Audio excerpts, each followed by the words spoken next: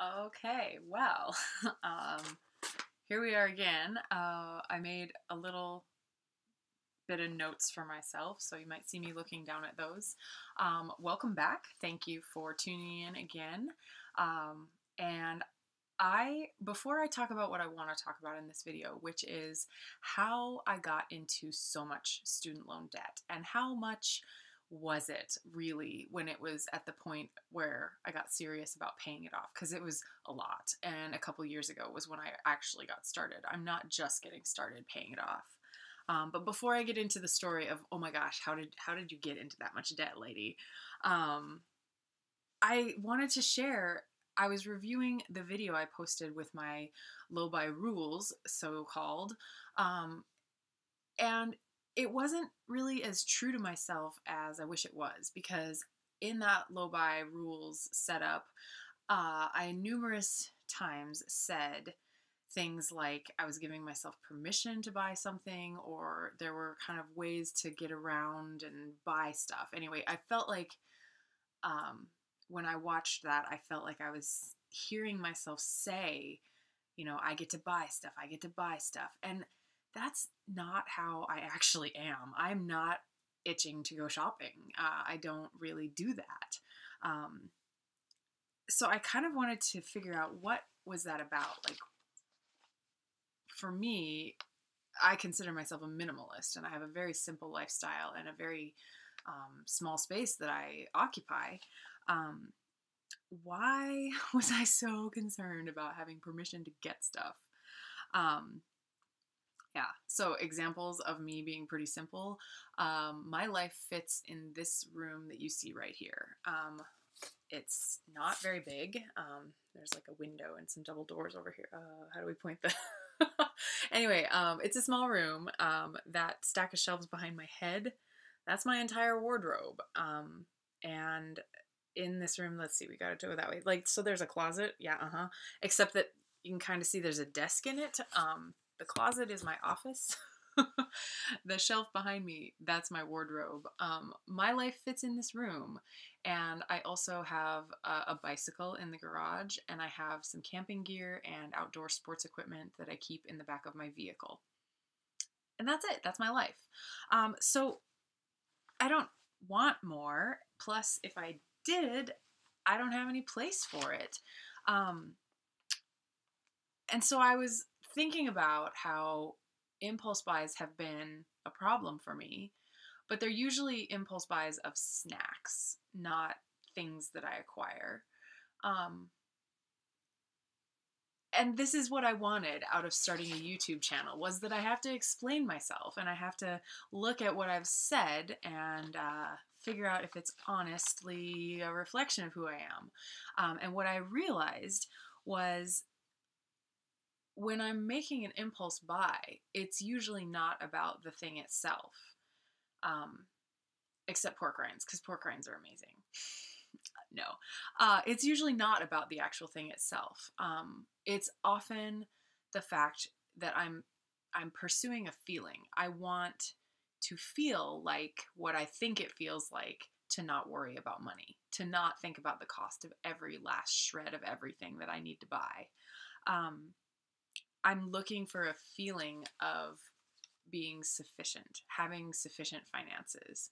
And the interesting thing about finally looking at the impulse and figuring out what am I actually after is that I realize my behavior doesn't serve that at all. My behavior is making my financial situation worse. And in the last week, it worked. I didn't feel like buying anything at all, which was awesome. So yay, thanks YouTube, and a little self-reflection.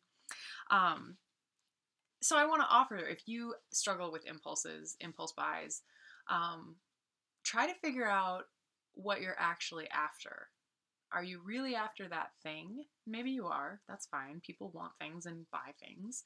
Maybe that thing is what you actually want. But if it isn't, figure out what you're actually trying to get. I was trying to get a feeling, and buying things actually won't give me that feeling. If you figure out what you're actually trying to get, then you can ask yourself, is there a way to do that that's friendlier to my wallet?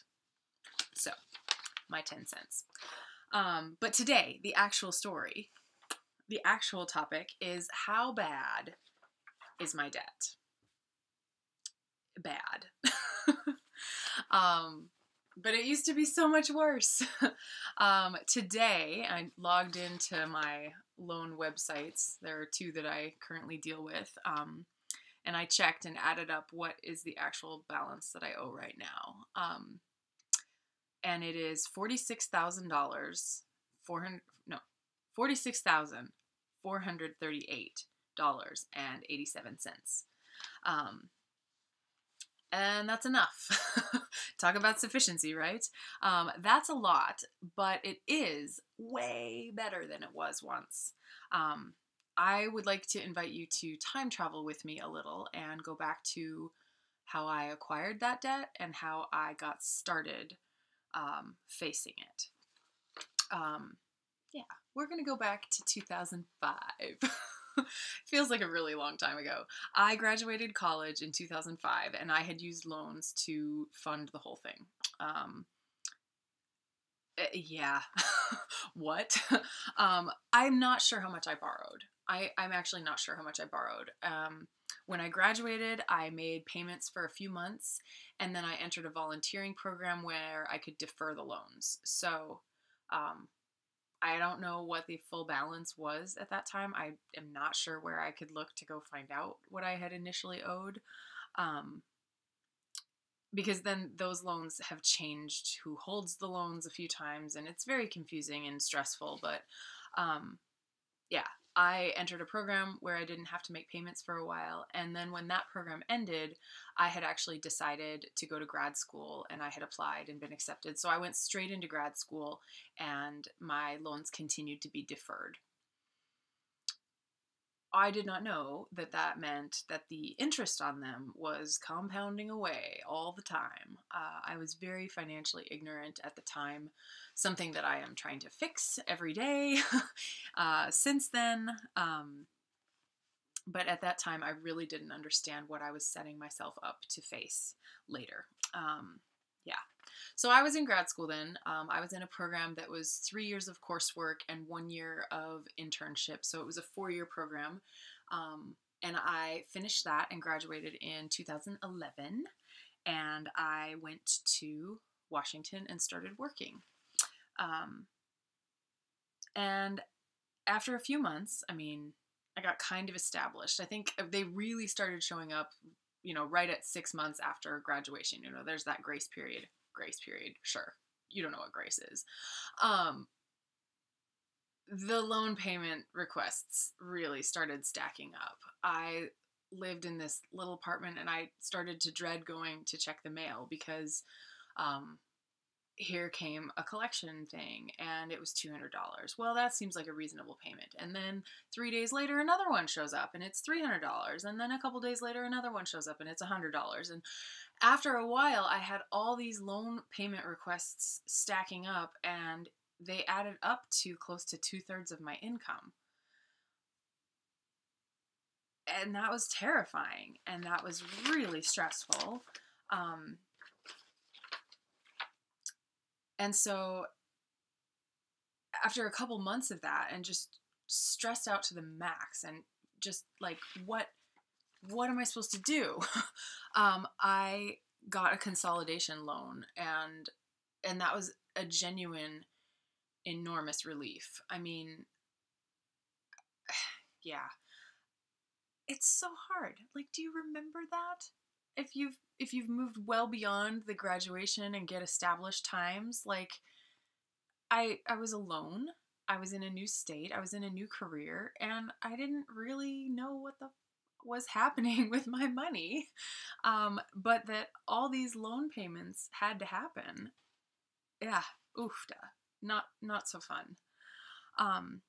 So I got this consolidation loan and I went with an income-based repayment plan, and it was a relief. While I got my feet under me, I just set the payment to come out of my bank each month when it was due, this small payment that they wanted. It was something around $200. And I assumed, okay, I'm making a payment. That must be making some kind of progress on the debt. And I set it and forget it and tried to get the rest of my life figured out, like you do. And I wish that I had understood this sooner. Of course, I wish I'd understood all of this sooner, but you understand it when you understand it, and that's when you get started. So if I can help you understand it and get started, I hope so. That payment was not even covering the interest on my loans. So every month I was paying around $200, but the balance I still owed was growing. And it was growing by more than $200. I would make a payment, and then the next month, my balance was larger by more than $200. But I wasn't looking at that. I didn't realize that was happening. And that was going on for several years. Several years. Yeah, gosh, like, could we time travel for real? Could I take the knowledge I now have and go back to then, at least? Anyway, I was in that career for close to 5 years and came to understand that it was not really suited to me. I was not really suited to it, so I decided to change. I had been too stressed out. So I really sort of radically downsized my life, and that's when I would say that I fully blossomed as a minimalist, even though I've always had these tendencies towards simplicity and definitely letting go of things that I'm not going to use anymore. In that career transition, I checked in on my finances, and I realized what was happening, and that I owed significantly more money than I had when I graduated, to the tune of like $30,000 extra dollars. Like, compounding interest is not your friend. It is not your friend. And that was around June of 2017. Around June of 2017, I saw the light. I had my moment of clarity and knew that I need to do something about this. And while it was awful to realize that I had this enormous responsibility that I did not realize was even worse than I knew, it was also really empowering at that time. Like, I was lucky in that by making a change in my career, I felt really good because I knew that I was doing the right thing for myself. And in that kind of more empowered mindset, I was taking on dealing with my debt. And I'm grateful for that, because to this day, I remain in that empowered mindset of my life is mine and only I can deal with what I've got to deal with. And I have to do it in a way that I'm proud of and pleased with. And I am. But there is a big debt to deal with. So in June of 2017, coming to face the music, I had a car payment, I had a credit card balance, a few $1,000s, but at like 22% interest. And then my student loans. Altogether, it was around $95,000. And $87,000 of that were the student loans. What? So I looked around and realized I have to do this. I have to deal with this, and I don't want it to take the rest of my life. There is no way, there's no acceptable 20-year plan. There's no acceptable 30-year plan. Like, there's a 5-year plan. Like, I was about to turn 35, and I decided this is not going beyond 40. This is done. There's no way I'm dealing with this beyond 40. I want other 40-year-old problems, not student loans. So I looked around and I realized I've got to do this. And it was also a good time to face this because I was just about to start a 1-year contract working at a private middle school. I got this great opportunity, just sort of my life transition and this school's needs just matched up at the right time. And so they needed somebody for 1 year to be their librarian. And I got to do it. And it was really, really fun. And it was also, and around June, July, I knew that the coming year was about to be the most lucrative year I'd ever had. And still is the high point in my paid life. And so I knew going forward, I'm about to make the most money I've ever made. I need to get smart about this. And so I moved to a cheaper apartment and I started figuring out how I can trim my own expenses. Like I used to pay over $100 for my phone. No. So I asked my parents and my family and friends, like, what kind of phone plans exist out there? And I found one that works for me for what I need to do for 35. 35 is great compared to over 100. And I've been happy with that ever since. So I just got a little more smart about live on less and use the rest for debt payment. And all that year I made, let's see, I know I was paying on my student loans around $2,200 every month. And I was also paying a lot towards the credit card and paying a lot on the car. So that over that year, the credit card got paid off, the car got paid off, and I had made a really good chunk of my debt disappear. It was awesome. It was great. And it also really helped me to overcome that overwhelming feeling of how much student loan debt I had. I was just able to really work hard at just immediately, like, lifestyle shift, get stuff taken care of. It was good. I paid off around $30,000 of debt that year. But it was just a 1-year contract. As good as it was 1 year, and I knew that going in. And so as the year was coming to a close, I started looking around a little bit, kind of half-heartedly. I kind of was looking around for another similar opportunity, but I didn't find one. But I was really only looking half-heartedly because for several years I'd thought about moving to Idaho to be near my family. And I think I just kind of, the pit of my stomach knew I want to move. I'm ready to go there. And so I did. In October of 2018, I moved here to Idaho and stayed with my folks for a few months. It was October, November, December last year, and looked for work right away. By the end of October, I had a job. And that's because I just wanted a job. Like, I just wanted a job. I am not going to be a career track person probably ever again. I've done that, and there's a part of me that likes feeling so accomplished and professional, but it also was crushing me, and I don't really actually fit in that world. I don't want a career. I would like to just have jobs. And now I have that, and I also get to do things like go cross-country skiing and live in a beautiful place. It works really well for me. I love it here. So the career changes have come with less income, but still not hopeless. Not hopeless at all. Because I think about, I have these habits now out of necessity. Of keeping a good watch on how much I'm spending on myself and what's absolutely necessary, and then paying off as much debt as possible. So if I can use 75% of my income to pay off debt, that means when I'm done, I can invest at that rate, I can save at that rate, I can do all kinds of things.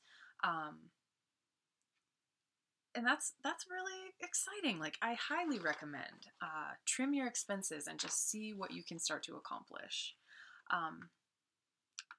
This is a bit of a marathon yet. I'm at the halfway point. You're getting to come in and see this story, the second half, unfold. From $95,000 to $46,000 now. And it's been 30 months. It's been 30 months. And at the pace I am at now, if nothing changed, it would take 30 more. But it's going to be faster than that because even if I don't change jobs, my income will grow a little bit and I will continue to take side jobs. And so it's definitely not going to take 30 months. Maybe it'll only take 24. Maybe I could be done in 2 years. Maybe I can even do it quicker. I don't know. So stick around to see how fast I can do this. And that's exciting to me, to just know that there's light at the end of this tunnel. And no matter what size your debt is, and if your income is significantly smaller than the amount of debt you have, there is hope. There is hope. It takes some grit, but you can learn how to have that grit. Because I didn't have it before. I was so clueless. I was so clueless. Yeah, it's not hopeless. And I hope that you find hope in people's stories, because I was finding a lot of hope on YouTube and watching people talk about their debt and their debt journeys. Thank you to all of you. Next week, I'm going to do an actual budget breakdown and show you, like, what does it cost to live where I live? What do I spend on groceries? And just kind of how this actually happens, that life can be this simple, and you can still be really excited about it. Yeah. Thank you for listening, and I will see you again in a week.